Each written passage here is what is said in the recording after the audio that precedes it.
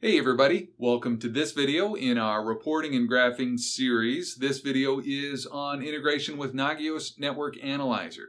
Now, Network Analyzer is a separate solution that Nagios provides, but we are able to use Nagios XI to generate reporting from Nagios Network Analyzer. So Network Analyzer is a NetFlow tool. It'll handle NetFlow, JFlow, SFlow, IPFix, all those sorts of things. So we can see source port, destination port, packet, all that good stuff.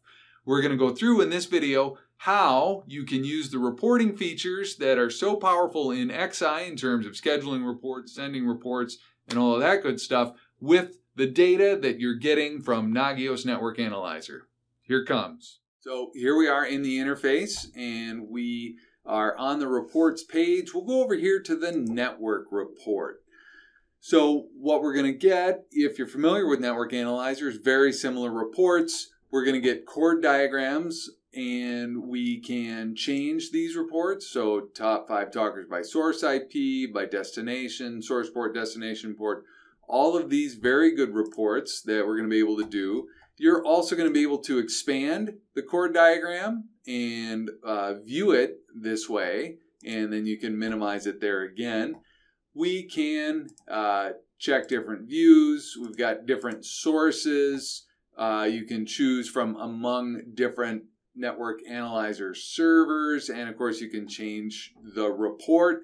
And just like all the other features in reporting in Nagios XI, you're going to be able to add this to your reports. You can schedule it, you can email it, and you can choose PDF or JPEG to take a look at that.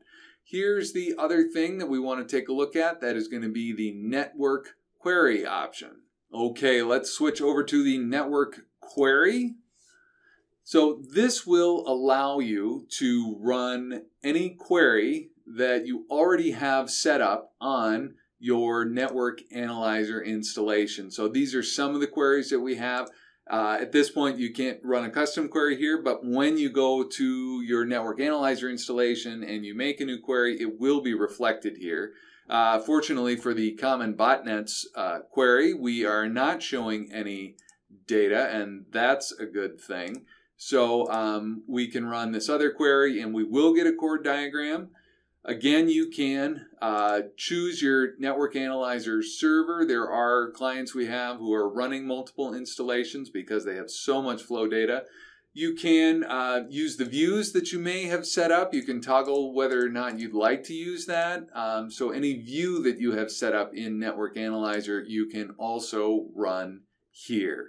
So that is the quick coverage on the Network Analyzer reporting that's available through Nagios XI. Stick with us.